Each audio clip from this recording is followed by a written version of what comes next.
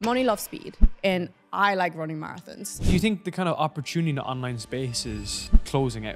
The main thing for me has always been I have the immigrant mindset. We only have one choice and we need to go for it. Whatever we spot, we need to run towards it. I'm a creative first, entrepreneur second. So I've always wanted to grow an audience, regardless of the outcome, whether it was monetizing or even the agency. I was growing my audience just for fun. Clients came as a result of the fun that I was having. Before we start this video, I have one small favor to ask of you. If you've been enjoying the US tour so far and all the effort we put into making these videos as best as possible for you, please hit the subscribe button down below so we can help more people every single week. Thank you. All right, where I want to start. Do you think the kind of opportunity in the online space is closing out? No, it's only just starting. Interesting. Why do you think that? I think like all good things come to an end. So if there's something that's propelling forward, whether it's a dot-com bubble, whether it's a crypto bubble, whether it's, I don't know, like the market going up and up and up to 2008, whether it's real estate, it's great when you're in it. And it's like you think the party's never going to end. But then there comes a point whereby there's a correction. Like every push and pull every pull in the world has a equal and opposite push. Okay? It's like dynamics of physics Gravity. and shit, right? But so for everything that there's moving forward, there's an equal and opposite pull, right? It's a polarity. It's like masculine, feminine. There's always like an equal and opposite effect. So everything is moving forward like more and more to online. Online business is almost getting easier to get there. Now it's not easy, but getting easier to get there. So my question really is like, do we reach a point whereby it gets a point whereby it pulls back? I think, yes, I understand what you mean, but also it's all about speed and understanding what the next best thing is. The next best thing will always be on the internet. You just have to identify it quickly. One thing I've noticed about the best entrepreneurs I've met so far, all the millionaires I've met, they all move quickly. So when COVID happened, people that had events, real life events, that was their entire business. The best ones shifted to Zoom events quickly because they saw the opportunity and they took it. Now they're making millions. And then I feel like if the online opportunity of communities, LinkedIn, social media close out, there's going to be another new gap within the internet that we need to capitalize on. But it will keep on going. It's the same with AI. People feel like the AI craze has already died, but I think it's just shifted to something else is the next best thing. So like I was talking to people, I personally thought, okay, AI is just done. Like ChatGPT, no one cares. But all these AI tools are now normal. And I don't think it'll ever die down. You just need to move with the speed of it. Yeah, you've been probably one of the best at picking those opportunities and running with it because you had the agency, then you decided it's more education based. What's your decision-making process for moving between those vehicles? Because most people would stick with one vessel, but you almost reinvent yourself every 6 months without niche hopping. There's a very important distinction there. That's a good question. Yeah, of course. Thank you. Okay, all right. Oh, thank you. I love it. Okay. Okay, love. Do you want to repeat the question? Yeah, this is chill. We're just going to go back and forth. So like for you, you've been really good at spotting the opportunity, right? Where most people will get stuck in their vehicle, in their vessel. Now for you, it's always been LinkedIn. It's always been writing. But what's allowed you to spot those opportunities? Because most people will get stuck in running an agency, running a coaching offer. But you're very adaptable. I feel like the main thing for me has always been I have the immigrant mindset. We only have one choice and we need to go for it. Whatever we spot, we need to run towards it. There's no other choice. And then if it doesn't work, then we pivot. And then we pivot again. And then we pivot again because we know that one shot is probably the last one we'll ever get. So I never take anything for granted. If I see something I think I might be good at, then I'm gonna go have a go at it. I'd rather do the thing and do it wrong than not do it at all. So that's my entire kind of like ethos so far this year. I've only just like kind of like realized it was. And that's why I've been moving so fast. Like money loves speed and I like running marathons. So it's more about that for me. And maybe the opportunity for LinkedIn was never there. Most people would have said it wasn't. But I just saw, okay, this looks cool. And it was fun. Just went with it. What's the change in mindset from, I've seen like a lot of people pushing growing an audience in 2022, 2023, And now it's about monetizing an audience. Have you seen that observation that you grow with the intent to monetize? It's almost like the next tier again, like the evolution of LinkedIn or Twitter. Yeah, I see it a lot and I think it's wrong. I'm a creative first, entrepreneur second. So I've always wanted to grow an audience, regardless of the outcome, whether it was monetizing or even the agency. I was growing my audience just for fun. Clients came as a result of the fun that I was having. I never intended to monetize. Now I'm able to monetize it, but I never did it for that reason. I saw audience growth as a pure indicator of how good I was getting at my craft. And my craft is content creation. So it was more, how many people can I get into this, like my audience, to confirm that I'm doing the right thing? And then the more they confirm it, the better I get, because it just pushes me up. Something I noticed from the new community I just launched, I get so much energy from people. Like I've been awake for the last 3 weeks nonstop because I have so much energy and the people give me that. And it's a weird trait, and I am so thankful I have it, because I feed off their energy and it just keeps me going. Yeah, let's actually dive into that, because I think an interesting observation I have from a client relationship to a customer relationship is I feel like customers give you more energy. Yes, Whereas the right ones. Yeah, whereas like for a client, it's much more of like a transactional, harder relationship to maintain. I think the dynamics are different. And I'm the exact same. Like I get so much energy from the community. I get so much energy from members taking information and actioning it versus you doing it. Yes. Why is that? I think there's a lot of pressure on us to deliver the thing. And if the client isn't doing the right thing, we can't do our art. Like it happened to me with the agency where I knew the thing worked, but they weren't executing on the other thing, which was either their offer, they didn't have the stories, or they just didn't want to talk about it. Then they'll come to me being like, I want to build a personal brand without being personal. How am I going to do that for you? I'm so sorry. They're like, I want to get too technical. And I'm like, to me, that isn't what personal branding is. So it's just not going to work out. With clients now, and the community has been amazing. People watch my stuff. They see me execute and they go and implement themselves without me having to write the content for them. Then I still have some credit for that because I pushed them towards that. The majority of like my most successful case studies from the community and the cohorts that I ran, I don't remember them. I didn't remember them until week 8, where they were like, "Hey Lara, by the way, we've grown 10,000 followers and we made $10,000 so far." I was like, "Wait, what?" I literally shouted at you week 2 to do this thing. And they're like, "Yeah, we actually went and executed on that." Oh, wow. I think it's more like the mentorship relationship where I'm like, I'm here and they're like here and they're like trying to get to my level, looking up, respect. I think respect is the only exchange with clients, because they're exchanging high ticket money. For us, they expect us to deliver that, and that's it. We have all the pressure. With them, it's like it's on them to do the thing. It's not on me anymore. I've said this many times on the podcast, but it's so interesting when you sell done with you versus done for you. Because done for you is like, you need to believe me, you need to trust me that I can execute on your writing or create your podcast. Done with you is I need to put trust in you, and you need to believe in yourself to do it. And it's like, at the end of the day, do you really say the things? Do you really do the things that you say? And do you believe the things that you think about yourself? Like, are you going to get up and write the content? Are you going to create the stories? Are you going to go back your life, look at all the transformations that you've made? But it's very interesting to observe who actually succeeds like that, who doesn't. So a question for you on that is, as someone who is buying these programs, what's the behaviors, patterns, and characteristic traits of people that succeed in the program versus people who actually fail in the program? Because there's always going to be a percentage, and it's trying to minimize people who don't fail. I think one, limiting beliefs. So many people just think they can't have it. The stories you tell yourself. There is literally that. And I remember one of my best clients, her name was Alexis. It's Alexis. We hopped on a welcome call for the fast cohort, and she was so anxious. She was so nervous. She's like, "Lara, I can't do this. I can't do that." And like, stopped her. I was like, "Shut up." Literally, tough love. You got it. You've got this job. You've got this skill, and you've got this. You use it. 8 weeks later, she's going viral on LinkedIn every single week. Millions and millions of impressions every single week now, just because we rearranged that thought pattern onto just do it. What's the worst thing that can happen?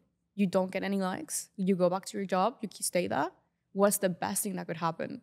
Everything. Your life can change. So having that and having someone telling you and being the physical embodiment of what the product is has helped me a lot, because it's like, I was here, now I'm here. You can do it too. There's nothing special about my journey. There's nothing special that I did that you can't do.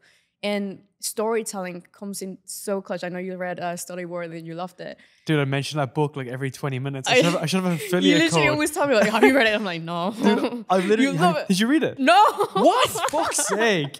You literally pushed storytelling every single day. And it's probably the same framework that you probably teach. You have to fucking read it. Okay, I'll read Listen it. to the audiobook when you're at the gym, when you're going for a walk. But are you sponsored? Actually, you should actually bring him into your coaching offer to speak at a weekly call. Really? Yeah, because he's actually done it for other people. He's done it for Hamza in the past. He's shown up for the community calls. Nice. But like, that's 101, like how people are going to get ahead, right? This is my official invite to the author of Storyworthy. Do you want to come to my program? Yeah, he's a cool dude. No, but storytelling is everything. So being their hero and then showing them that they can be their own hero. That's one thing. Second thing, consistency. Every single podcast says this, and it's so cliche, but it's so true. And the consistency doesn't come from just showing up for yourself. That's why athletes, they show up to the gym every single day for like that 0.1% improvement, because they know that it will compound. But most people give up because they don't have the patience. So it just kind of discard those that don't belong in that space, and they need to go chase something that is worth chasing for them. Most people want to build a personal brand, but they don't want to do the work. And that is the main problem. Talk me about the creator mindset. It's simple. You just have to, you're creating content for yourself and to help your shadow self, right? That's it. So the more content you put out, the more reps you put out. It's like a game, playing the infinite game. I know you love that. It's like that. When you start seeing social media as an arena, as something that you're playing at, and you're throwing all your best cards, putting on your best avatar, you're gonna win because you're equipping yourself with all these things, the shield, the sword, whatever, and you're creating more content because you know that as soon as you get all these points, something's gonna work. But most people don't have it. They just see it as a transactional thing. It's not a transaction, it's a creation. You're creating work worth looking at. It's interesting, right? Because if you think about why people get into marketing, it's all direct response. So that's why someone might say to you, what's the point of building a personal brand? I can just run an ad. And what CPM do I get on my personal brand? It's What's the ROI? Yeah, exactly. Right? It's the stupidest stuff ever, but it's playing a short-term mindset to an infinite game, effectively. It's like if you're approaching your content like that, then you're already setting yourself up for failure, even if you have the best stories in the world, which is kind of why you have some CEOs that don't get engagement, don't get likes, don't get followers, don't build a cult, because yes, they've built a business over here, but they're so used to like 1 penny in, 2 pennies out. But it's much more of like a longer brand perspective. Like, we've been connected for a long time, we're friends, we could build something together in the future or do whatever. You don't get that if you're just creating a creative, creating an ad, running an ad. So it's like, yes, you can do that, but if you're not building your audience, you're actually just going to pay for the audience to come to your offer. I agree. So many people are playing the short-term game where it's like, how much money can I put in to get this result? And luckily for me, because I am not good at maths, I'm not good at systems, I just create content. So I've never had that constraint where I'm like, how quick can I get this? How much input can I put for the output? To me, it's like, how many inputs can I actually put in to get the output eventually? And I think patience comes in clutch when it comes to the creative mindset and playing the infinite game when it comes to social media. You need to be patient enough to put yourself through the ringer, create the worst type of content ever, so you can actually get better. Like, I am so glad I went to the gym when I was younger, like competed, because that just teaches you so much resilience, and you have to work for it. Like, it's not gonna happen overnight. If you really want it, you're gonna show up for it. It's the same with content. I got my reps in very early on. I was lucky enough to have run the agency and written for hundreds of clients. And then that's how I just was patient enough and got the skills. The quicker you get the skills, the better it's gonna be. But to get the skills quicker, you need to amp up the volume that you're creating at. Yeah, and you're the perfect example for what you teach. And I always think the best case study is yourself, right? No matter if you have 100 clients and now we're here and now they're here, if you can do it for yourself, which you've done over and over again, Yeah. and you've also not burned your brand and looked like an idiot in the process, like you've held that to a very high standard. And even looking at the past couple of weeks, so you've launched a new program, the volume that you've put out that's at a high quality is insane. Yeah. But it's actually like, it's counterintuitive almost to what people in the content space talk about, because you weren't just doing one post a day. You were doing 2 or 3. You're doing testimonials. You're doing webinars. You were watching? Of course, right? I had to go back through all of them though, and that's my job. My brain is fried from going through them. But at this point though, like when you're looking at that content, you know that you're someone who has authority over your audience because you've actually just gone and done it. So then it becomes a very natural ascension. Whereas like this is where people completely overlook the authority piece. And you call it the authority equation effectively, which is basically like you can't get that. It's like a horse before a cart scenario. So you've basically done that work, which is past 3 weeks, right? Yes, I don't think it's sustainable. Like someone was asking me, are you gonna keep up this volume? Because I was growing so many followers as well. Like obviously with more volume comes more eyeballs, more followers. There's a lot more engagement. Impressions rose. I gained about 10,000 followers in 1 week, like nearly. So I was looking at it and I was like, I cannot do this at the quality that I retained it at. And I would never, ever, ever sacrifice quality for the sake of volume. Never. I know it's counterintuitive to most marketers, especially if you come from the Gary Vee world, but I feel like LinkedIn and building a personal brand, especially there, it's all about quality and how much you respect your audience. Your audience is smart. Like people are just getting smarter with social media. They can't see enough from a mile away. Now it's more like, I'm going to show you the utmost respect by giving you the best tailored content I could ever provide for you. All I ask from you is 3 seconds of your time, a comment, then you move along and you hopefully like me and potentially stay in my network, and then come back for more next time. And with that comes authority, because they know that 1, I'm always gonna deliver. 2, the hooks are gonna always be good, and 3, the content is gonna be short, concise, and they can actually implement it immediately. That's respect is the name of the game for personal branding. It's not volume, it's not hooks, it's not the format. It's how much time are you able to save someone and how immediately applicable it is to them. Tell me about, since you've moved to YouTube, what patterns are similar across LinkedIn, YouTube, and X at like a psychology level, which is not different, which is different than the platforms themselves? Yes, you do. I love it. The packaging, YouTube is a slightly different beast, and it's probably the hardest one out of all. And I am so glad I'm playing in that game now. But it's the packaging of, is a thumbnail resonant with the title, and is the delivery also equally as good? You know this. The thumbnail and the title are probably the most important ones, but then I've seen so many people with a good thumbnail and titled and yet still flop. So it's like the combination of the hooks, the visual hooks. On LinkedIn is the verbal and image hooks, and then the delivery. For me, the patterns I've noticed is how good is the hook for the title. I repurposed my hooks from LinkedIn to YouTube, and then vice versa now. It's like a exchange. I love the repurposing game. And then the open loops that I write in my content. Every single post I write is a hook in itself. So you can take any of my posts and every line is a hook in itself. Naturally, I've done it over time because I've become a skilled content writer. And it's helped a lot when it comes to YouTube retention, because then I can implement it in there, and I can just open loops, which means that people actually watch until the end. So what is an open loop for people? So you introduce a question or like a phrase, and you're like, I'll get into this later, and then you close a loop after. So you say something like, and this is the only thing that could help me, but I'm gonna get into this a little bit later. And then you, instead of disappointing them and having them skip, you tell a story in between, which retains them, right? You gather attention with the good hook. You retain it by giving a story, and you optimize it by consistently posting on all the channels and creating more content that's equally as good. That's super detailed. I like that, because if I was to look at your posts, it looks like your top performing stuff on LinkedIn is what you're bringing over onto YouTube. Yes. And I've seen Dakota do that too. So is that because you're getting validation on one platform that something hits? Yes. That's the lean writing method by Dickey and Nicholas Cole as well. Really? They talk about theirs is the expansion model. So they start off with a tweet.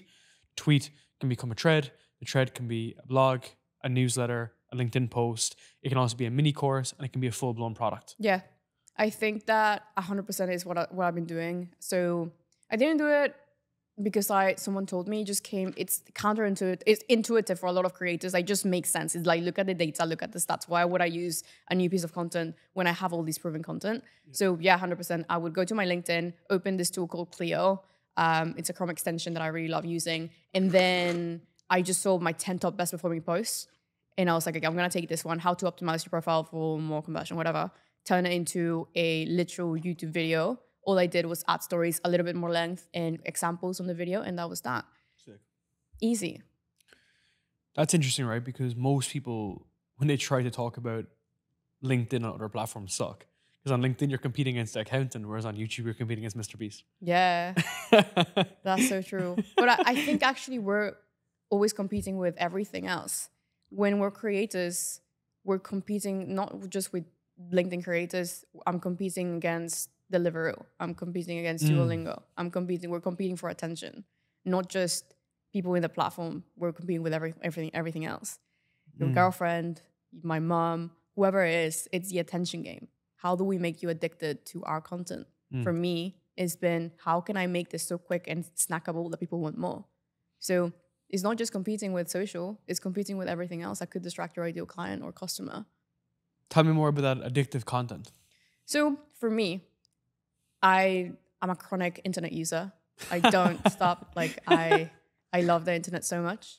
And are you just mindless scrolling sometimes? Sometimes, and it happened. I had a good, 3-year run when I was unemployed and I didn't have a life and I was just consistently wasting my time and nice. I was consistently scrolling TikTok and Instagram and whatever it was, YouTube maybe. Yeah. Luckily, that time of obsession for doing absolutely nothing turned me into a very, intuitive creator. Observer. Because I've been on the platform so long, I understand what hooked me in. Mm-hmm. So then I took that onto LinkedIn. I'm like, okay, this hooked work on TikTok. Why can't I try it on LinkedIn? I'm going to use it. And then it's like, what's making me addicted to TikTok that I can take onto LinkedIn? Oh, it's the hook. Oh, it's because it's so short. Oh, I feel smart. Okay. People don't want to be educated anymore. They want to be entertained, especially on LinkedIn. That's why LinkedIn content is kind of like changing soon, because we're realizing that every single person just wants to be entertained, not just educated. So you bring in the entertainment by making it short and concise, maybe adding a good photo and having some personality, and you're winning. Oh, let's go deeper on this now, because this is your like secret sauce, right? So yes. So taking it from the dumb accountant Jerry who works at the Big Four company, who's just talking about the most basic shit, you're adding in that personality. And I would actually say you're probably one of the first people to do that at a very high level. Thank you. But it's actually fun, right? It's not just like, I'm a hobo on the street, here's my hobo story, and now I work as a CEO, right? It's like actually entertaining and educational. So how is the shift going from purely educational across entertainment? Like how do you create that content effectively? Everybody has a story, and everybody has a reason why they're doing the thing that they're doing right now. So whenever we sit down with clients, and I actually just had an accountant that just sold out, like she's selling out her program right, because so of boring. this, exactly this. Accountancy is not boring. It's as boring as you make it. Yeah. So the reasons why people may want an accountant is because they want to live a wealthier life. They want to have remote work. They want to spend more time with their family. Tell that story rather than just, here's how to do your tax accountancy for 2025. No, here's how you can have more time to spend in the Maldives with your family in 2025. Reason, do your tax filing, whatever. And then you're hooking people in with the story, not just the facts. So imagery. It's about how you present the transformation. People are interested in 3 things: health, wealth, relationships, right? So if we're improving their health, we have to show them. The ads that we see every day, they're not just about the products anymore. They're about the transformation. Protein shakes, it's not just protein shake. It's how do you feel after drinking the protein shake? What is the outcome of the protein shake? Going to a new gym. I go to this gym called Third Space. They're not selling the gym, they're selling the energy. They're selling the networking. The experience. And seeing that in real life, I'm like, why can't I use that in content? It just makes so much sense. And why aren't people telling more stories? Because they're shy. People are either cringing at their stories because they don't wanna seem like it's all about me. Guess what? It is about you. Everything is about you. Your life is about you. And I think people need to wake up and realize if they don't make the thing about themselves, then they're living for someone else. Your personal brand is all about you. And it should be. It should be like a thank you note to you. Like, I've done this cool thing, or I'm building this cool thing. Look at it. Look at it. There's this framework that some of my friends have told me I do very well. It's a humble brag. I mastered the art of the humble brag. What is that? You tell your story, but from a point where you're thankful for it and you're not showing off. You're telling the story as a fact. So the first time I ever did this to a very good extent was like when I got featured in Forbes for the first time. I didn't say, I'm so happy and grateful to announce that I just got featured in Forbes. Thank you, Jody, for announcing me, for putting me in that. No, it was like, Mom, Dad, thank you so much for this. Today I made it to Forbes cover. It's been in my journal for like the last 5 years and I finally made it. So thankful for you guys for supporting me. All I can say is thank you. Now I'm going to go celebrate with my parents. That is a lot more touchy and feely and it's relatable than just stating the fact, oh, I just got featured in Forbes. Like it. It's different. We want to create empathy. We want to create connection. So all of this is to truly have someone see themselves in you, either their current selves or their future selves. It's all about that.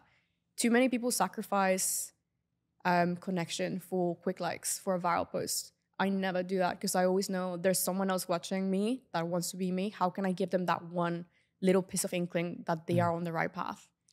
So it's almost marginalizing your success to make the story seem achievable, and then not having the ego attached. And that's why I think it's quite interesting if you look at the guys who have big brands, personal brands, but they're ego driven. It's like they've kind of lost touch of reality of everyone who can try to get to that point. Does that make sense? You see it on LinkedIn, you see it on Instagram, obviously. You see people flashing things that I don't think it builds a strong connection, basically. That's at the end of the day. There's that connection gap where it's like, okay, yes, this guy does have the Lambo and a penthouse in Miami, but at the same time, how can I get there? Which is, I think that's better way that you've created it, the way Dakota have created it, is just, here is the actual plan. Because I was basically at step 3, 2, and 1. I think that goes back to what you were asking me at the start. Do you think the gap is dying for the internet? I think the gap is dying for that type of content to succeed. People are craving connection now more than ever. There's a connection crisis since COVID. So how can you actually start building that true relationship where people relate to you? The more people see themselves in you, the more they're going to like you. That's just like Common Psychological Bias by Robert Cialdini. Love him so much. Love him. What a dude. Big fan. What a bro. Please. I love you. No, but basically that, the more you're able to relate to someone, the more they're going to like you for who you are because they see themselves in you. So it's not the gap is dying. The gap is dying for really shitty, low effort content that's just braggy or just factual. People want to connect. You've seen it. All these running clubs are happening right now. Why is it like Tinder dates? Yeah. Or I don't know. Yeah, the Tinder dates. That's crazy. That's basically what it's from, right? Yeah, I guess so. I don't know. There's like a second angle. I've seen Gymshark doing it. I've seen so many other running clubs happening. I started running marathons myself, and people are just craving that bit that social media is missing. However, then it's being transformed onto social media content. So I was talking to someone about why running clubs are working right now. People are going to the running clubs offline to then show off that they went online. And it's creating this like dynamic where people are getting FOMO from not being in there, but they're, still being engaged online. Let's say there's like Gymshark Run Club in London. There's someone in California that wanted to be there. They're gonna like it and they're gonna want to be there. So it's creating that FOMO approach of, I want to be there and I want to be involved. How can I be involved when I'm in the other side of the world? I'm going to take part in the online community. And then it's a consistent loop. So we're like changing the dynamic now from just purely online to community-based offline and online. Communities online are obviously taking, like they're the biggest thing right now. School, this entire model, everybody has a community right now. 2024 was like the community era. It's the community era. Right now, I don't know what era this is. We'll find out. But it's, how can you now turn the community that you have into offline? So real life events, Yeah. real life podcasts. There's a reason why I don't do online podcasts, because I do prefer the online, like the offline. We just come, we chill, we chat about the dogs. We went to the gym last time. Yeah, we relaxed. We're gonna go for dinner afterwards. Yeah, and you've smash met some my food. mom. So, But it's a whole different ball game, and like I think that's where we've so much similarities, is because like as you can tell, I'm so like over indexed on this, is because everything. well, that's why you're winning. Everything is just automated though, right? But it almost feels awful. Like even the guys that own this place, they're known to be just very personal. A load of guys that are big creators come in here. It's a good experience. That creates so much more of a network effect than just running the ad or just having an email automation campaign or whatever. It's just all of those things suck the life out of humans, which is why people are doing communities. I'll tell you a story. I met someone recently, or a part of America, and he was telling me that now that he's in a city, everyone's really busy, right? And they're like, no one's meeting for coffees. We're all busy. We're all running businesses. But he's running paddle events every Saturday. The guy doesn't even play paddle, but he's going to book a court every Saturday. So when he meets people or when he's chatting to people, he has an effective community to drive people to an event. They share the same wins and go on a journey together of a transformation. And then afterwards, then get a protein shake or get a beer, right? But the fact that that is a set event allows people to kind of go through an in real life community. I'm running an event in New York in 2 weeks' time. Are you? Yeah, for all my members. And anyone that's a client of OX and basically anyone that's in the content space as well. We're just going to do a private dinner. I'm just going to rent out a restaurant. I'm just going to pay for everything. I don't give a shit. It's going to be good because that community, which we can talk about, is one, it's real. And then two, everything you want in business comes from the community anyway.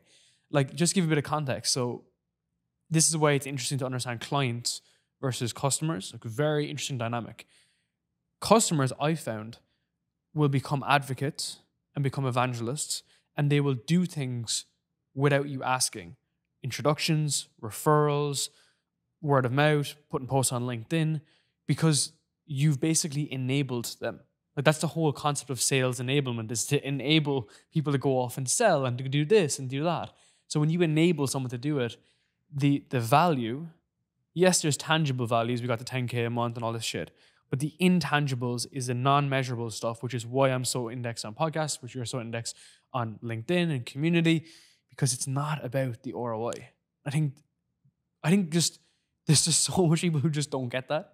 You know? I love that. There's so much people who just don't understand that. It's never just about the ROI. The ROI comes after you put in the reps to build the thing that you love. But it's asymmetrical, right? Yeah, I like it. I really like that. So if you think about like your journey as an entrepreneur, I know you said you're a creator first. So was I. I was creating podcasts and I was working in tech at the time. And then inbound, I started getting opportunities. People say, how would the podcast work? And how does this look? And year one was very awful. Year two was better. Year three, it kind of boomed on.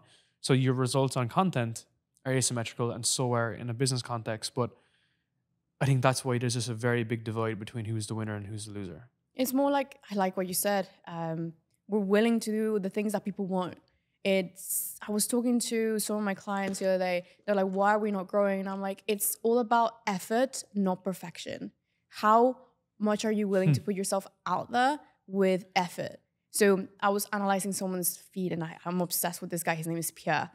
And he creates the most incredible B2B infographics I've ever seen. And I'm a big fan. Like, I'm a raving fan. Mm-hmm.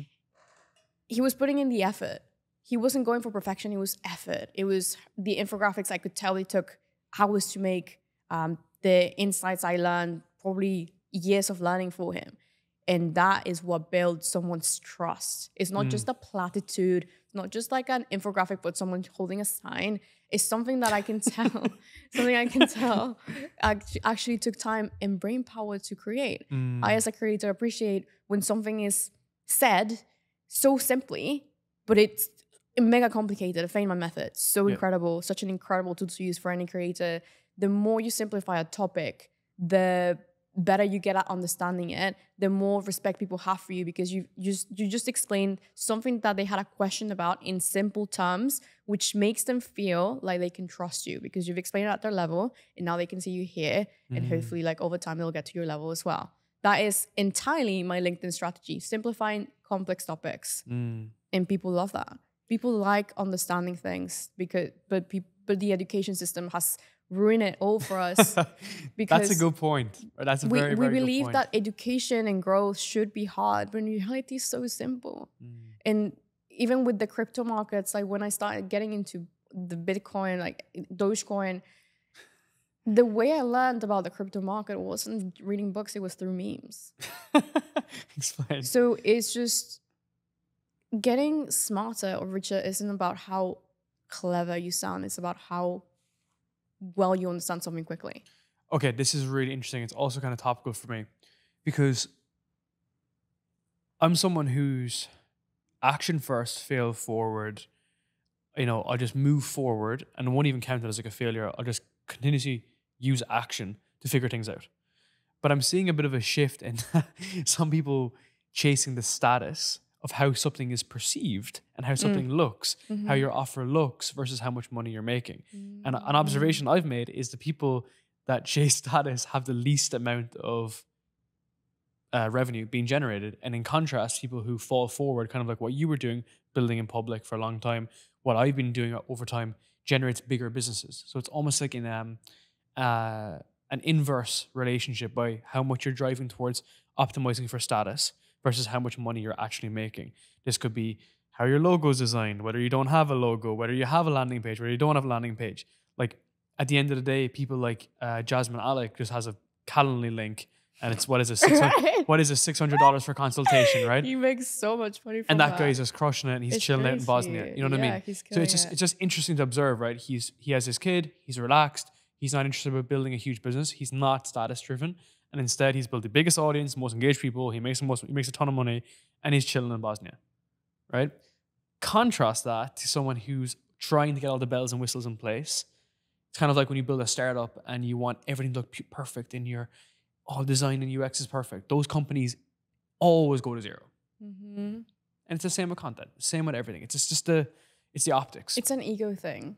The moment I stopped trying is when I became it. Because I got the reps in, I created this environment where I was happy creating in, and then everything else came. Never had a website until my landing page that you like. Dude, we got to talk about that next. But, you have literally the best landing pages always though for like the past year. Yasmin helped design it, you know that. Fuck, dude. Yeah, we created the first iteration like 2 hours before the actual cohort went live. Yasmin designed it on Canva. Did you write it? I wrote most of it. Yasmin just designed the first bits, and then we've iterated from there. Sorry. This is so interesting. The design was done on Canva. On Canva. What do you mean it was done on Canva? So obviously the optics of it were designed on Canva. LA. The LA now, like that's new now, but the how it looks overall, the customer experience was designed on Canva at the start, and then it just goes to show how good Yasmin is at his work and how savvy you can get with simplicity scales. Simplicity is everything in this game, and it's like again speed. How quick can I turn this into an actual website in Webflow? And then obviously I had designers that come in and I gave them everything else, but the majority of it was designed on Canva. Then we've obviously iterated. Now we have like really top level designers now going inside the platform. Like now it like moves. And do you want to grow and monetize your podcast, but you don't know where to begin?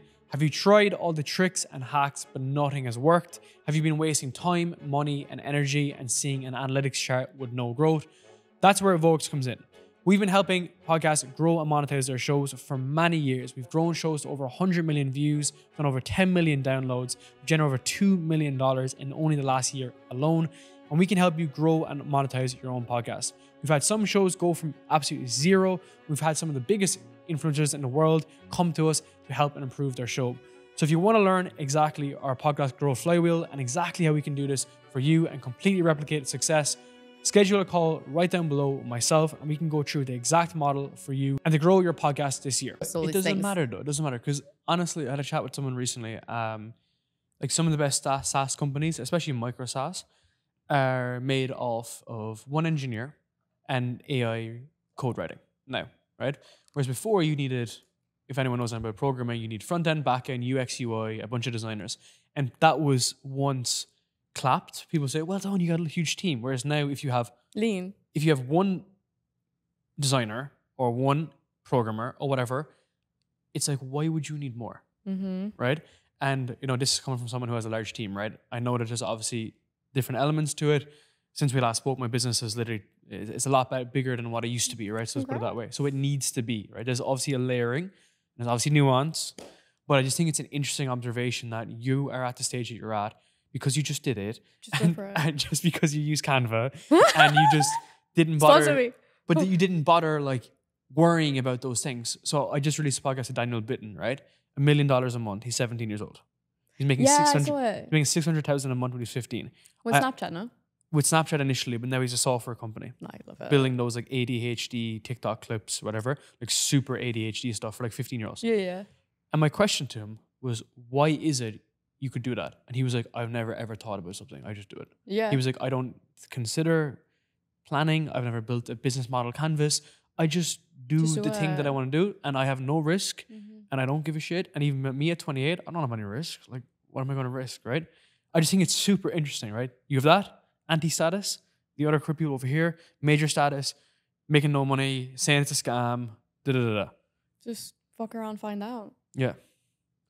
Find out the worst thing that could happen. Again, you're back of where you were, which isn't any less than 100%. where you can be. That was exact logic behind my podcast the entire Yeah. time. If I message this person and they don't respond, I'm still in exactly It's the okay. same position I'm in right now. I think the biggest entrepreneurs have the nothing to lose and everything to win mentality. It's like there's a bigger risk if we don't go for it than if we actually go for it.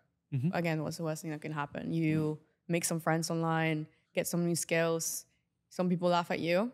The best that could happen is it could literally change your life. Question for you. Do you ever consider what like your hometown friends think of you now as a result? I don't think of them. Sick. Don't think of them at all. Does that ever fester into your brain, or do you ever see it on your feed or whatever? I know you created a new LinkedIn initially. So when I moved away from home, my mom, she's sitting right there. Super engaged. She's chilling. Facing the wrong way. They love it. They love it. Hey, mom. She's never gonna watch this anyway. She was like, and I think she was a pivotal part to my entire journey. She asked me for my SIM card. She's like, "You're never getting this life back."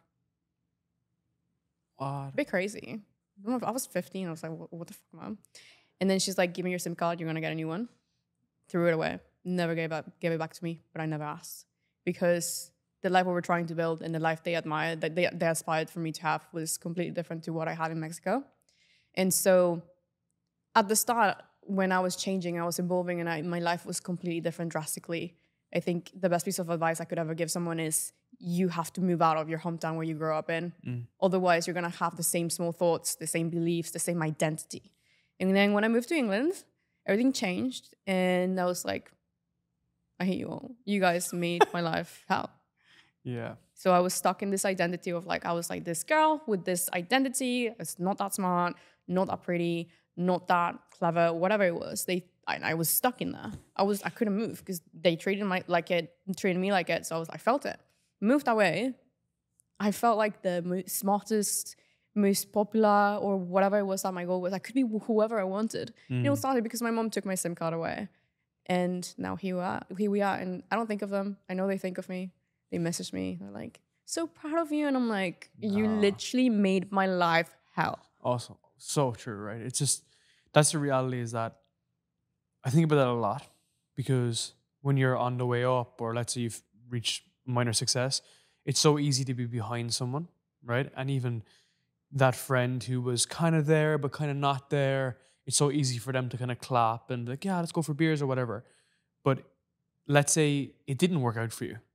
And let's say you were just small and not doing great and just doing average and just still inside the mean curve. You're still within the mean. They wouldn't have messaged you at that point. So that's the difference. The only reason why they're messaging you is because you've actually done it. And it's an interesting observation, right? Because you need to understand where you're getting your information from, where the feedback is coming from. Like when you message me with feedback about my podcast or about content, whatever, I listen. Yes. Because you're someone who I respect. Thank you. And you've done the reps and you've done other stuff, and we have similarities and differences. So it's very important to understand the source information, and if you want to take in that advice. Now, the obvious advice is like, only take advice from people that have the results that you want. But at the same time, we're humans, right? It's just natural. But I think for me, I've had like a lot of like really heavy handbrake turns. It's always been around this frame. It's like, is that person actually supportive? Did they actually give a shit? Like, if I lost everything, would Would they they? be there? Yeah, 100% not. You can count those people from the palm of your And hand. that's it's also like the reality of just the world in general. Because if you went back like super like old times, right? You only had mental capacity or yeah. for who was around you. You didn't have a phone book. You have like 5 or 6 people in your ecosystem. You're living in a tribe or whatnot. So it actually is normal to have like 5 or 6 people that you would really chime with and mess with. And then everyone else, like Dunbar's Rule 101, is just kind of in the ether. Like they're just kind of around and they come They're for the just good not. times and so on. I think part of growing up, especially in the entrepreneurship world, is understanding that not everybody is your best friend, and they shouldn't be either. You don't have time for that many people if you have big goals. I switched to trying to have as many friends as possible to just having acquaintances, and that's fine. I'm okay with not being everybody's best friend. And I'm a people pleaser. That was really hard to admit, but now I literally just speak to my mom, my dad, and Yasmin, and this other guy called Luke, and that's it, pretty much. And I'm happy with it because I know these people are completely in Lara's team. They want to see Lara grow, and by surrounding myself with those type of people, I grow, I flourish. It's like the energy.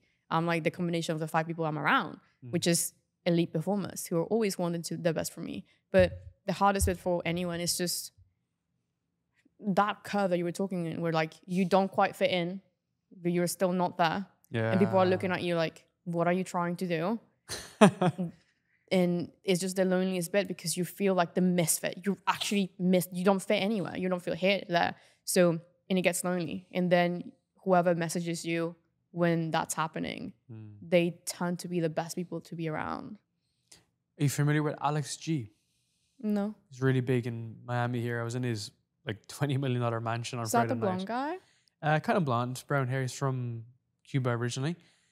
He's like a trader. Now he has like multiple different businesses. He's 23 years old. He's absolute baller. He told me something so interesting that I just can't get out of my head.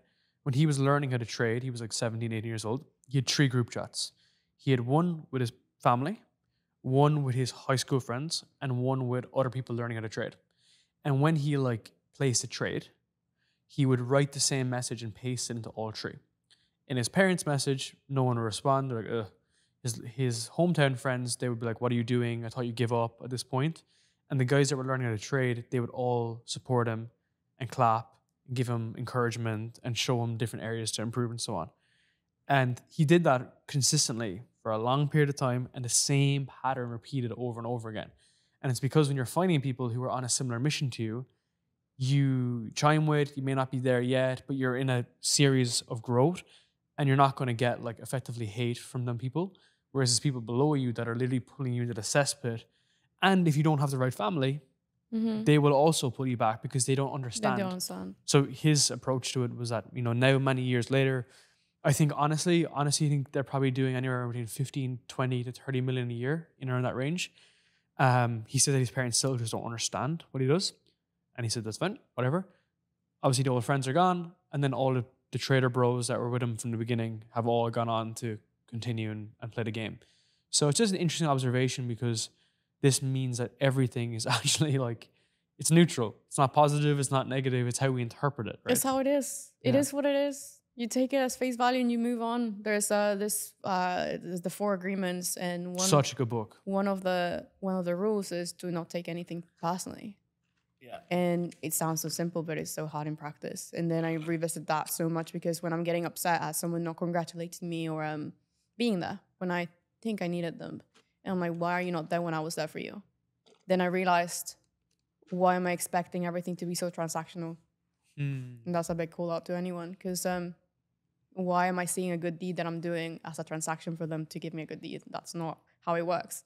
So the more you just approach things with, it is what it is. I'm going to give my best and hopefully I'll get it back at some point. Life gets so much easier. Good point. Reciprocity works in all different ways, right? It's not just one way and one way or the other. Well, I think it's just how you need to remove expectations from your life to actually move forward at the speed that you want. If you're expecting a result from a small action and it doesn't happen, the chances of you stopping and getting angry at it are higher, then you just keep on going. So I removed all expectations. I'm like, I'm gonna do what I know what to do, and the result will come. Good point. Now, walk me through your coaching offer now. So my observation is like a lot of these individual courses, they're sold out individual courses, and that's kind of it. Whereas for you, you've built out more of a program, and you've added as the cost of a course, but you've added on more bells and whistles. Why is that? For the community. Yeah. You've built out the community with that. So I went full monk mode for 2 months. I've removed all the coaching offers that I had. So no one-to-one, nothing. I was like, leave me alone. I need to go in a rabbit hole and actually just focus on building this course. So you went to like zero revenue?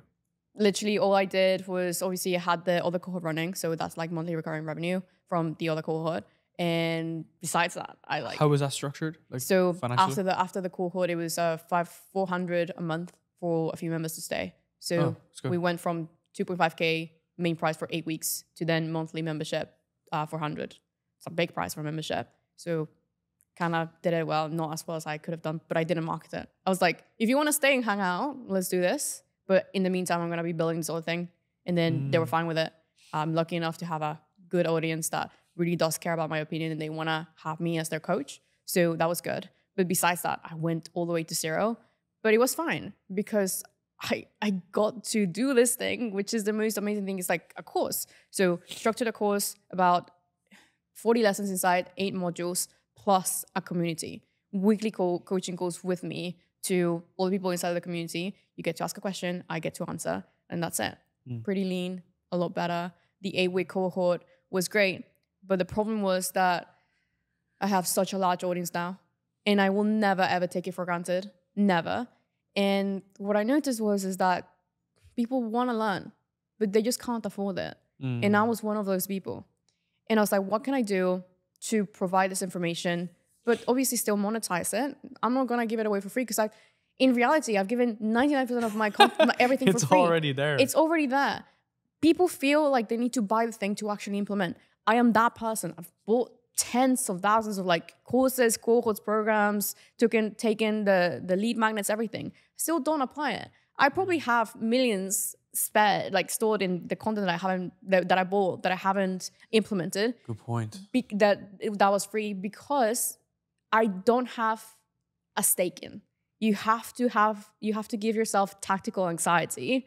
This is something from Dakota, to actually implement the thing. Otherwise, you're gonna be like, oh, I can do it later. Courses in total have a finish rate of 40%. You know, people will buy the course, they'll never take it. Because they get the dopamine from buying it, but implementing it is just another different ball game. Sorry, so 40% of people who buy complete, or they complete 40% of the course? 40% of people who buy never complete the course. 40% never complete? Yeah. So 60% complete? Yeah. There's like around that, like 40 to 60%. It's crazy. I was doing some research for the marketing of the cohort in the community, and hence why I added a community to the course. Because I'm accountability. Like, accountability is everything. The game is so simple. You just need someone to believe in you. Yeah. And to me, that's entire blueprint. Do the action, then show it up. When I was growing my agency for the first time, I bought this course. It was the worst course of my life. I borrowed I spent my last $500 and I borrowed another $500 from my dad. And I was like, this course is going to change my life. It promised the world you can make $10,000, live in Bali while being a social media manager. And I was like, oh, I want that. The course was really bad. It didn't have any video. It was all text. It was awful. But the one thing that came out of it was the Facebook community that was inside. And in that, I started surrounding myself with people that were thinking different. They were like trying to do something.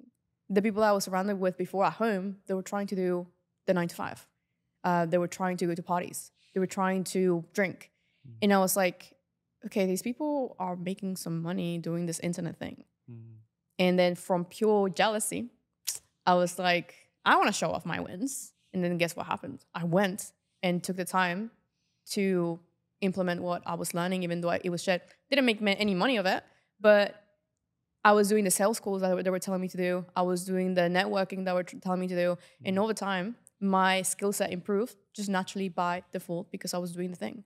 Then the more you have people to relate to, the more you have an accountability buddy that you want to be. I operate purely from a competitive angle where I just want to beat someone. I'll choose someone. I want to beat you and move to the next one. I beat them, and it's a repeat. It works for me. It's never malicious. It's just a friendly competition type, and hence why I'm growing on YouTube so fast because I'm beating the quota. So yeah, that to me has been the biggest unfair advantage, is having someone to keep you accountable to the thing that's actually in your same wave length, and they're trying to support you, and then you can exchange notes. If you and I started going to the gym, you look at me like, oh, are you doing your reps? No. Okay, you loser. Do you really want it? And this is the same trait I found with every high performer. They are consistently holding you accountable to what you said. And that shifts your mindset to, I can't do it, or why can't I do it? How can I do it? They're doing it. They're not that smart. I can do it as well. It's a level of frustration, right? Yeah. That's been very important for my journey too, because sitting down having these conversations, why am I not acting on information, right? So especially in the beginning, now I'm obviously doing it, right? But in the beginning I was like, okay, this person is similar to me and you. He's making 10K, 30K, 50K, 100K. What's the difference? The difference is he's just doing it and I'm just talking about it. Yeah. Now, obviously this is my variation of content and putting out content, but there's also that point where it's like, we are all very, very similar. There's only difference are those small little changes that's holding each other accountable and going actually getting the work done. Yeah.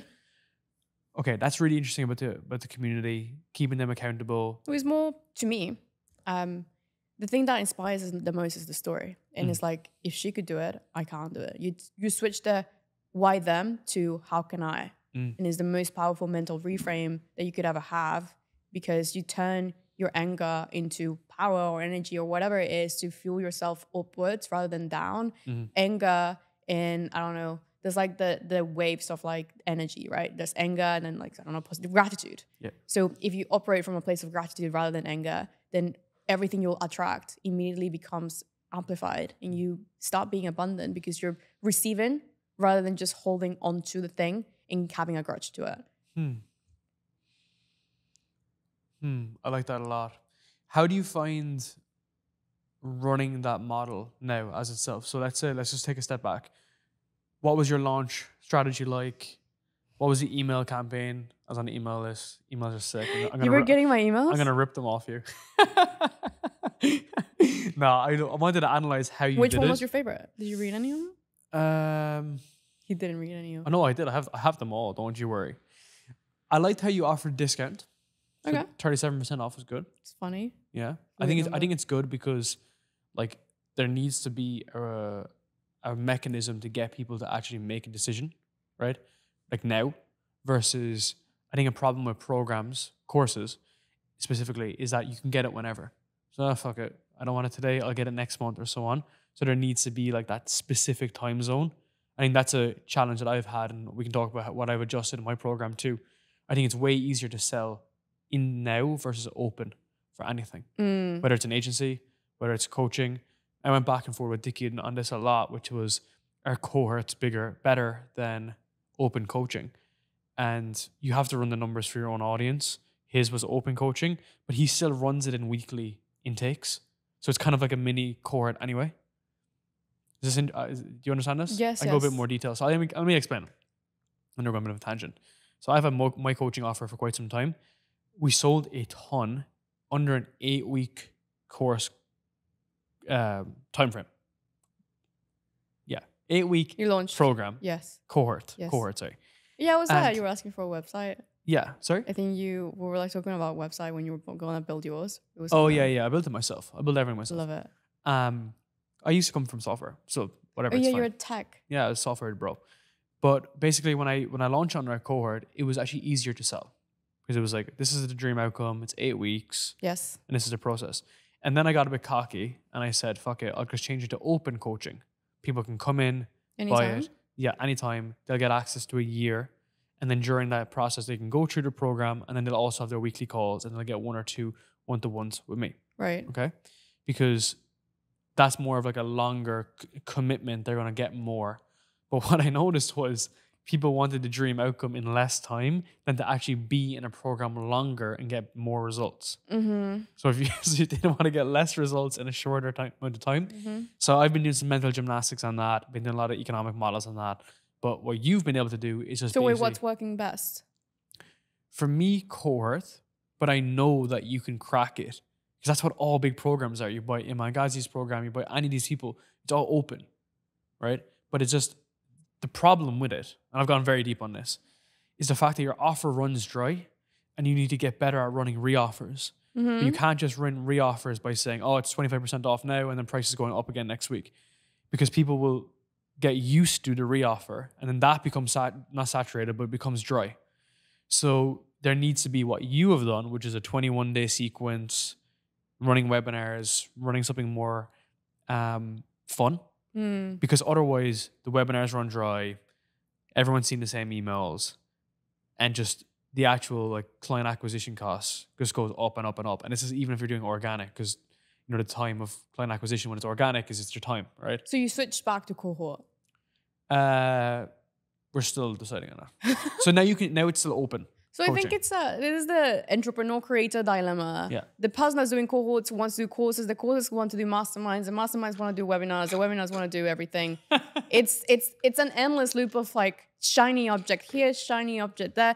Course of competence. I saw this on the Chris Williams podcast. The course of competence where you're so good at something that you know you could be good at the other thing, and you can't wait to do the other thing, and you feel bad because you're not appreciating the good thing that you're good at. But you're competent at everything else. So you could be doing the other thing. And it makes you frustrated because you're not doing it, but you're executing on this thing that you're good at. And then it's frustrating. It's like a lot of people will say it's the best problem to have. It's like a cutesy little champagne problem. But for us, it's like, I could be doing that. I could be doing that. Or like, there's that person's making millions with this, and I could be doing that. And it's just like understanding that whatever we do, we're never going to be happy. Like, there's always going to be a problem with the cohort. There's always going to be a problem with the cause. Yeah. For me, pros and cons of everything, right? Everything.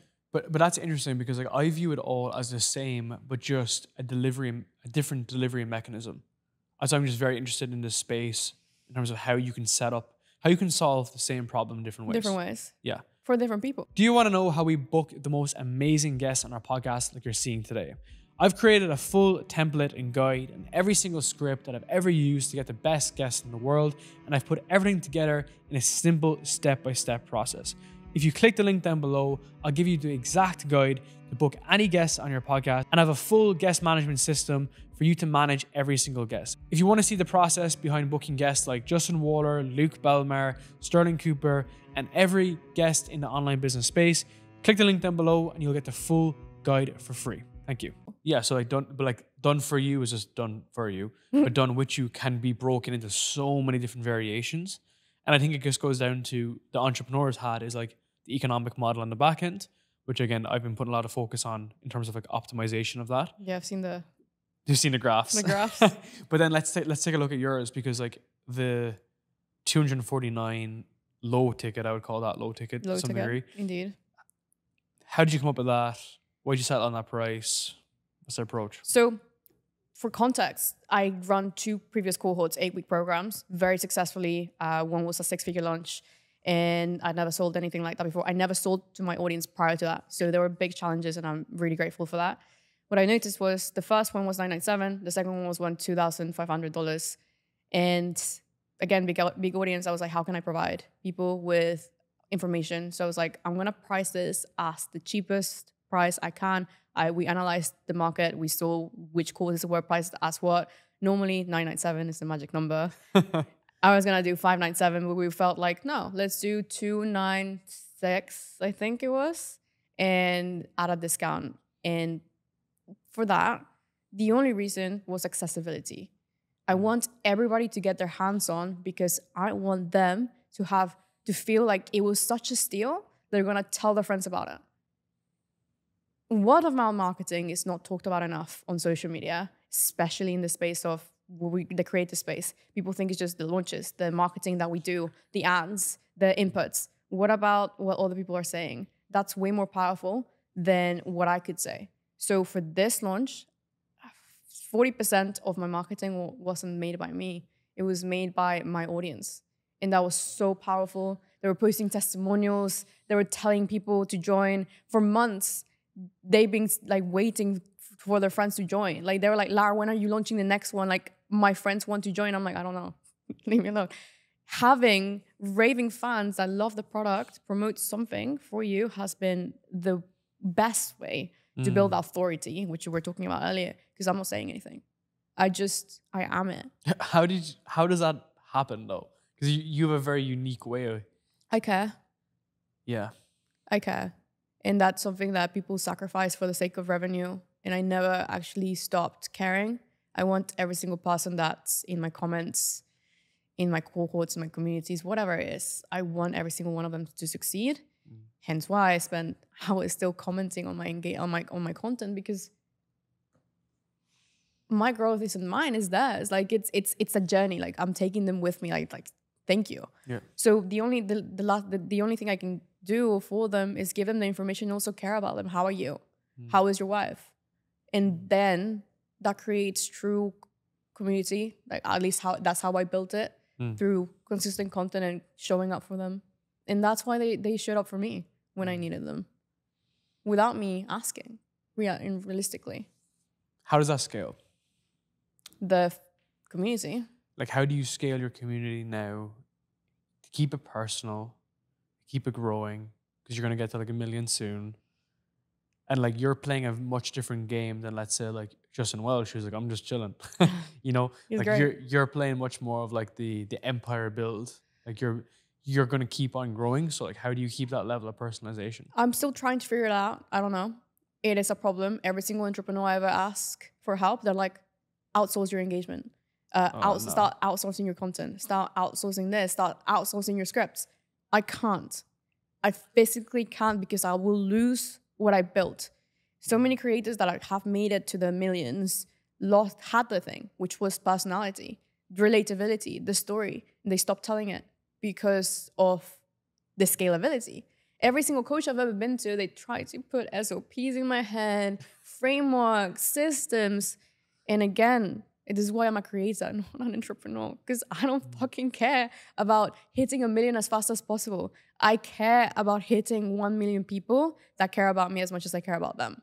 So it's unfortunate, because so many people come to me like, Lara, you could be doing so much money.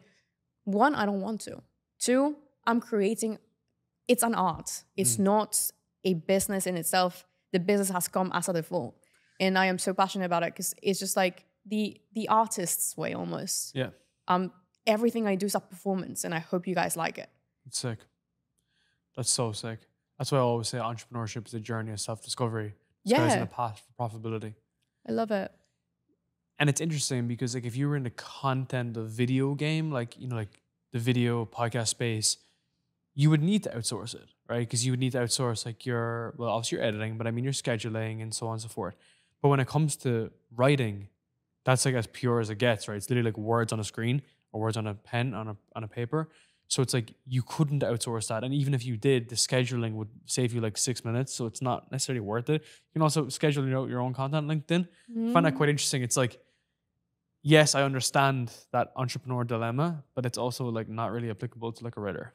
No, it is not. Even I recently tried to outsource my scripts, and it just isn't working, because they're using phrases I wouldn't use. I was recording this video and I filmed it with their script, with like they edited it, and I didn't realize that they had gone in. And I was reading it, and they used an analogy that I would never use. And I was like, and I understood that they used the analogy to make the video longer, to add like this rehook. And I was like, I hate it. Hate to take it out. I hate it. I couldn't. I tried to outsource. I'd rather spend 10 hours on a 5-minute video than spend 5 minutes and hate the entire But isn't video. that the craft though? It's a 20%. I read this book, 2x is better than 10x by Dan I've been Sullivan. recommending that so many times. It's such a good book. And in one part, he talks about Mr. Beast. And it's like Mr. Beast was posting 1 video a month that would get 1 million views. He could have been posting four videos a month to get, 500,000 views each. But he decided to optimize for his craft and then release everything else. So from that book, I realized that I needed to stop listening to all the entrepreneurs that tell me to outsource a thing that doesn't scale, because that's what scales me the fastest. So that's interesting that you made that point. That's exactly been the thesis around our tour now, because my whole logic is, I've said this at least every single day, if I can just come here, bring as much energy as possible, listen intently, optimize this video for what we're doing, I don't need to go create 500 clips from it. The content itself will become personified. It would become its own 100%. thing. So if I just focus on like the craft, like I have like 3 more to go this week. And if I just go all into those videos and put as much effort into it as possible, that becomes everything that I want. It's happened time and time again. It's not the clips. It's not posting my newsletter. It's not posting on LinkedIn. They're just nice add-ons. Do you get me? They're just things that happen as a result. But it's a very interesting observation because let's say take your example.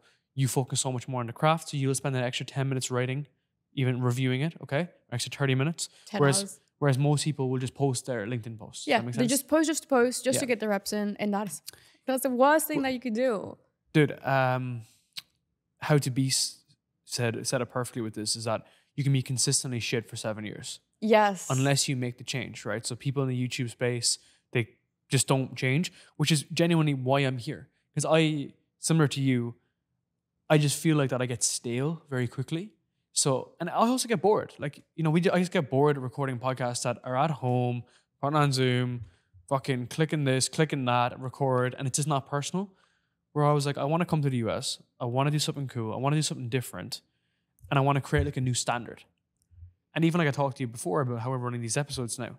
Yeah. People are not running episodes like this anymore at the moment. And I want to try create a new standard, not to be cool and edgy, but because it's just not done before. Does that make sense? Yeah. And I don't know, it's just like, you kind of go full circle. It's like that, it's like the JK Molina post I saw years ago, which is like when you're trying to start out, you're like 0K a month or whatever it is, and your email is like hotgirl69@gmail.com. And then you're making 10K a month and it's like darren@lee@vox.co. And then you're making 100K a month and it's like sexygirl69@gmail.com. You go full circle, right? And I've noticed that too with even like my sales, my marketing. What worked in the beginning, It works again. yeah, with the idea of obviously staying within like a few like ideas and frameworks, but your intuition, providing you're not a potato, is usually the best approach, which is for you, right? It's like, do I get the scripts or do I not get the scripts? Yeah. So right. And actually, tell you a funny story on this. So people probably know me as like building podcasts, but we do a lot of other stuff too. Like we build the offers on the back end, you know? I don't know, are you familiar with this? Yes, I am. Yeah. So that's where like most of our money is made, to be perfectly honest. Sometimes, whatever. But what's interesting there is that someone has to be really, really involved, right? They have to like, you know, almost give us over this process. And there's been a lot of people that show them the numbers, show them the opportunity. All right, this is what we do. This is the podcast. This is how much traffic we can get. This is how much revenue we can make. And if the person isn't bought into the process, I was like, all right, it's not for you. Yep. You know? Mm-hmm. Because the 60, 90 days that I could spend is just not worth it unless someone is fully bought into the vision and the idea. And that's kind of like you want to be playing this game for a long term. Yeah, 100%. If you don't work with someone that is aligned with your values, they're not a fit.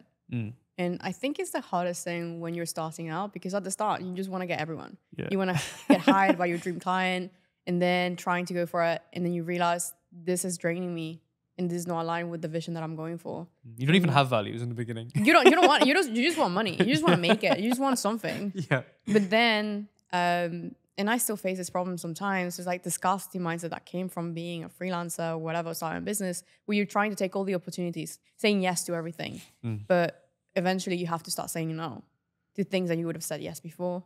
And that's really hard. But then when you say no to something, you say yes to yourself and you say yes to those opportunities you're trying to align to. I like it.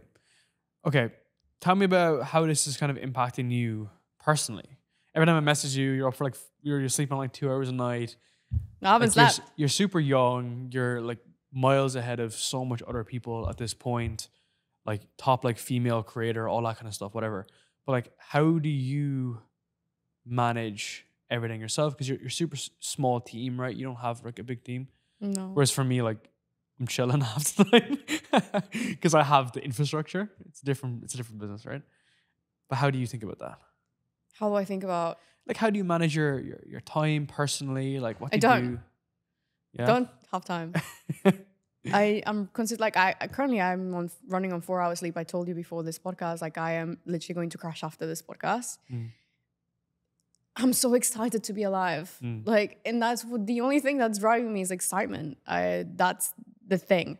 The secret sauce is excitement. I'm not nervous. I'm excited to be here. I'm so grateful to be in this situation right now where I get to live my wildest dreams. I'm in Miami right now with you. Chilling. I was in London 2 days ago.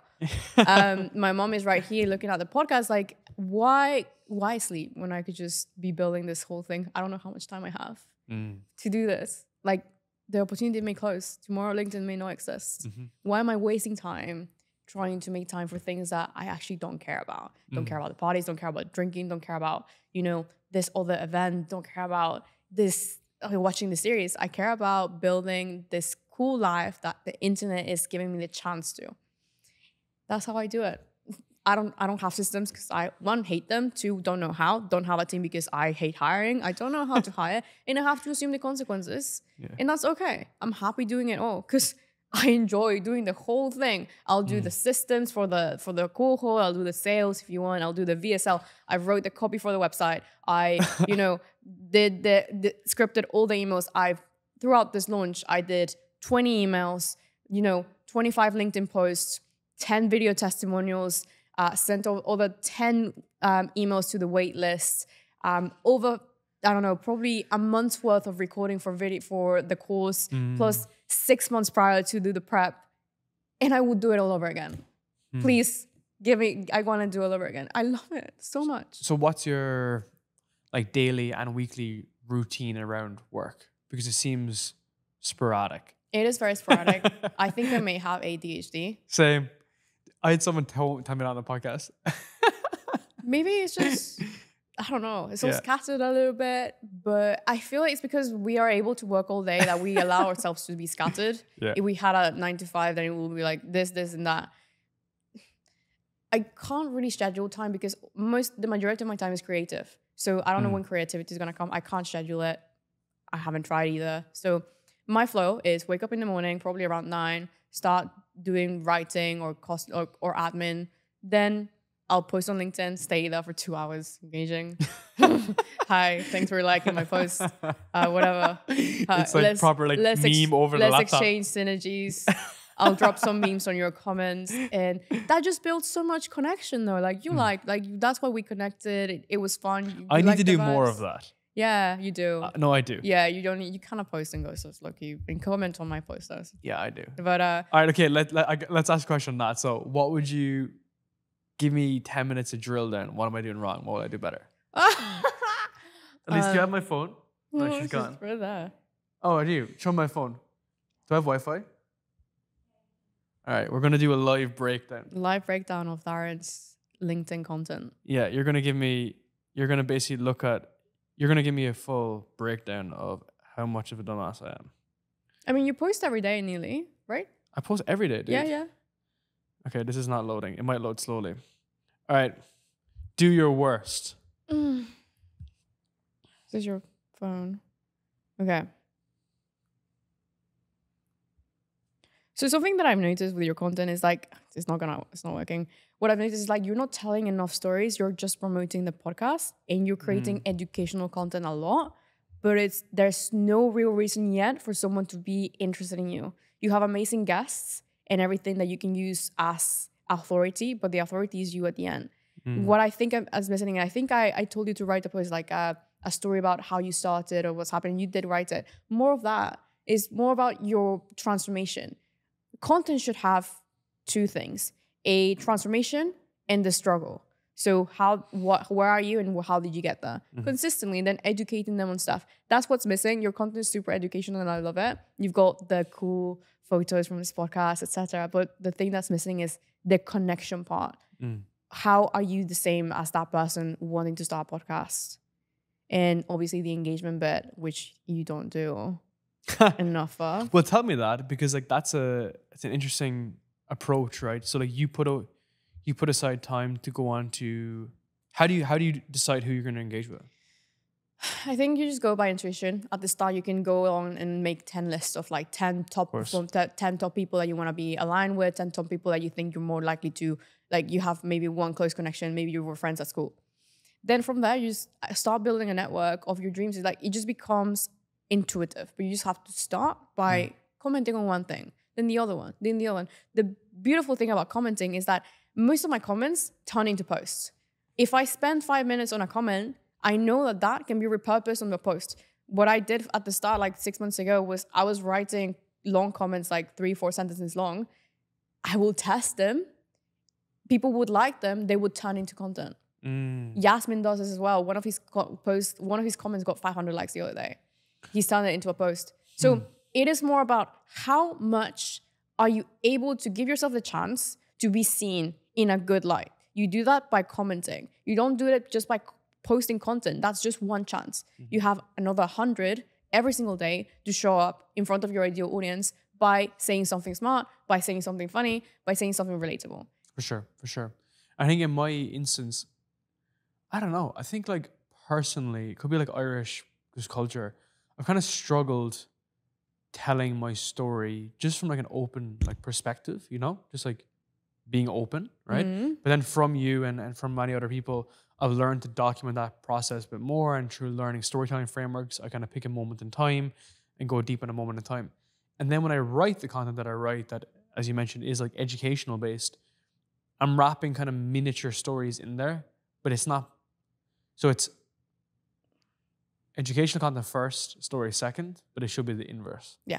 Stories convert the most followers. We've seen it with data for us, especially as personal brands, where you're connecting first, education second. Every single post that I write follows this exact same framework. It's a SLAY framework. Story, lesson, actionable piece of advice, and a PS or a U. And it's the SLAY. And I have 40-year-old men on LinkedIn saying SLAY, and it's amazing. Gen Z's unite. That's so funny. Some like bald accountant dude is like slay. Who's like, she's slay. And I'm like, hell yeah. But look at that reaction that you just have. You're laughing. Yeah. That's the exact reaction you want everybody to have about your content. You want to make them feel something, because the opposite of love isn't hate, it's apathy. So if your audience is reading your content, they're like, you're wasting your time. How can you make them laugh? How can you make them angry? How can you make them curious? What is it? I think the challenge that I have there is telling the story, but then connecting it to something educational. Because yeah, this is such an element of cope, but like I think that's the challenge that I have. Is that, like, how do I bind that then not just being a virtue signaling, look at me approach? And I have all those stories. It's a humble brag. It's not virtual signaling unless you make it virtual signaling. I just need to scope that out in terms of like... You just need to sit down and be like, what is the actual piece of value that I can give to someone? Like, I can show off my win and then tell them exactly how I got there. That's the framework. Yeah, and you probably may have seen that, how I've been kind of telling the US trip more, how I've been portraying that more. We've been actively working on that. You're doing it well on your stories. Yeah. That's been beaten into me by my wife over there. She's hitting me over the head with this, because her content for storytelling is like, it's all baked into. You know, It's faceless. I can show you later. But it's basically, it's all based on storytelling. However, and I've been bringing that into LinkedIn a bit more, but it's just volume, right? It's just maybe trying an error of that process of leading with story first. And then, on the back end. Actually, I know a reason why. You're going to criticize me on this. So, I write my newsletter. And then I turn the newsletter into LinkedIn posts. The Danko approach. Yeah, it's just efficiency. So, I'll give an example. Let's say it is like something basic. 5 steps as to why like your podcast is failing. That's a newsletter. And then that's a long copy. And then the 5 points in there, then one could be like production value. Okay. And then on production value, I would say like, stop recording on Zoom, you're a loser, get into a studio. Okay. And then I would get that, and then I'd obviously elaborate on it another day and add a bit more. I'm only keeping that for face value, but I should be, now from our conversation, is adding in like, okay, like this is what I'm doing in Miami. This is the actual gap. This is the difference. This is how like Lara's enjoyed it more. She's brought her mom. We can't bring her mom on Zoom. You know, that's kind of adding in the story element. But I would spend Saturday writing and Sunday editing generally. Yeah. But that's where my content comes from, by the way. So that's why it's very educational based. I think You can rip me. Go on. I think repurposing is too overly glamorized in the content space, because you can't just repurpose stuff. The only person that does it very well is Danko and Justin Welsh, but they're 2 industry titans out of everyone else, and they've got decades probably of content. normal person trying to grow a personal brand right now in 2025 can't just repurpose. You need to recreate what you're talking about before. So most of my content is repurposed from Twitter, but I have a different angle. Every social media has a different culture. Newsletter, they're subscribed to you specifically. On LinkedIn, they're not subscribed to you. They're following you. They're not subscribed to just you. So how can you actually hook them in with something that you wrote on your newsletter? Well, you change the angle. You add curiosity. You add polarization. You add FOMO. Instead of saying, I'm in Miami for the next 2 weeks, I'm so excited. I'm in Miami, living my dream life with my wife, getting dream guests involved. Here's how I did it. That's a lot more powerful than just stating the fact how you would on your newsletter. Then on Twitter, it's smaller. So you'd be like, just landed in Miami. Here's what I'm doing, and 4 photos. So it is not just repurposing, it's having a different angle and reiterating what you already wrote in a different way to attract that different audience. LinkedIn audience is usually coldish because they either don't know you, they haven't found you. Newsletter, they care about you. They're so involved in you. They know what you're doing. They read you every day. They have you straight into your newsletter. So for me, repurposing doesn't work unless you have an eye for it. And the eye comes from having a good hook, having a structure for it, being able to understand, is this actually immediately applicable for my audience? Can they actually relate to the story and then apply it? It is not as easy as people think. And hence why the majority of people are failing at creating content on multi platforms. I didn't create content on Twitter until I hit 30K. I didn't grow a newsletter until I hit 50K. I didn't start on YouTube until I hit 80K. Why? Because it was mastery of each platform first and then on to the next by understanding the culture of it. Because it's inverse for podcasting, right? You start with long. You start with long, and then you have to bring it into short. Well, not have to, but if the content isn't performing well enough, that's your second angle. It's reviving, basically.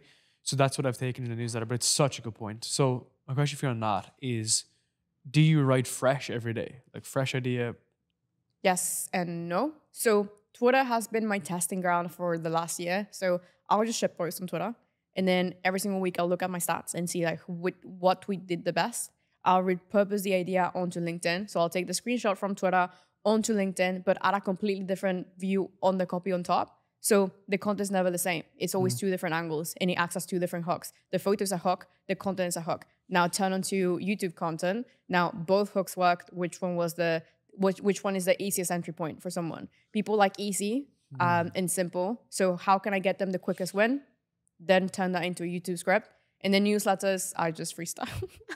What do you mean? I just freestyle. Like I'll be like, what am I feeling like talking about this week? And it's just intimate stories, etc. Interesting. So it's a very inefficient process. I wouldn't recommend if you're not chronically online or addicted to your phone. But it's also effective, right? Because like that's why the artist's work seems illogical. It seems inefficient. It's a thing that doesn't scale. Like it's impossible. I couldn't hire a writer to do the thing that I do. My tone of voice is very unique. And I really shot myself in the foot right there. But at the same time, I built an audience that's really engaged in me. The other day, someone made an inside joke about something I said like 5 months ago on an email just as a throwaway comment. They remember that. They like it. They want to be involved in the journey, the story, your little quirks. I hate voice notes. People remember that. They're like, yeah, sorry, I'm going to send you a voice note. I'm like, okay. I always send you voice notes. No, it's okay. I like voice notes from my friends, not strangers. For sure. But I have a really interesting stat. One of my newsletters, this launch, made us about $10,000. I tested every single approach, every single angle for my launch. I did social proof, testimonials, facts, FOMO, like all the case studies, information first. And stories. Guess which one converted the most? Stories. Yes. And it was a super story. The hook was like, I dropped 260 pounds on my foot. What? And then the subtitle was like, this is the reason why I never take my socks off. Explain. I was posting case studies. These people are getting millions of impressions. Here's how you could do it too, blah, blah. Crickets. Okay, cool. Weight story on my foot. Yeah, sick. Why? It was weird. it was interesting. Again, you're laughing, and it's just providing that experience to someone is the most unique and incredible thing you could do. Because if you're entertaining someone via email, imagine how much you can give them. Again, people want to feel. They want to feel again. They want connection. They want community. They want electrifying stuff. And then if I provide them with a funny fact that it's not just salesy, but it's entertaining, then they'll buy into it. What was crazy. the story? So I painted the story of me being in a powerlifting competition. I opened the email with I'm about to hit the stage and the ref calls my name. I'm about to hit my last deadlift for getting into internationals or whatever it was. And I was trying to lift 120 kilos and I was shaking. I was nervous. I lifted the way up for what it felt like 2 hours. And then I got the lift. But what people didn't see is that I dropped the 120 kilos on one of my my big foot and pinky. Did I care? Fuck no. Because I wanted to win and I would have done anything for it. And then I reshaped it into, this is why you have to have the hunger to win. And then I went into the sale, which was, I was painting the image of how much work you have to do to build a parcel run with the story of hard work and being obsessed. And I was like, by this point, you guys know I'm insane. Like, you guys know it. You've seen it. You have to be insane to win. Every single person that I know is successful has a hint of crazy in them because it's what drives us. And you have to hardwire yourself to win. You have to hardwire yourself to love the hard things. When that piece of weight, like the weight fell into my foot, I felt happy because I was like, fuck yeah, I did it. Shit form to land on your foot. I did it. But I did it. I qualified. I got to the next level and that's all I wanted. I would do it all over again. And then I think that having interesting things to say, it will make you the most interesting person in the room. They'll choose you above anyone else that's maybe making more than you, maybe more experience than you because you're funny or you're relatable and interesting. Look at the majority of courses. They're filmed on Loom or like Tala or stuff. People want more quality. Your podcast, when you do it at home, you've got the setup, you've got the lights. I'm like, he's got such good quality. They want that. People are tired of average. They want better. And that's why in a world of mediocrity, people genuinely appreciate someone who's just obsessed. Right? Yeah. And that's why Zach Pogreb, like he's literally called Obsession. Love dude, him. Right? But genuinely, like he's done so much different evolutions of his life, but he's just obsessed. And then people are like, oh, cool, I'm going to follow you. Yeah. It's literally as simple as that. Everybody wants to be obsessed, but no one does what it takes to be obsessed. Such a good point to finish on. This was awesome.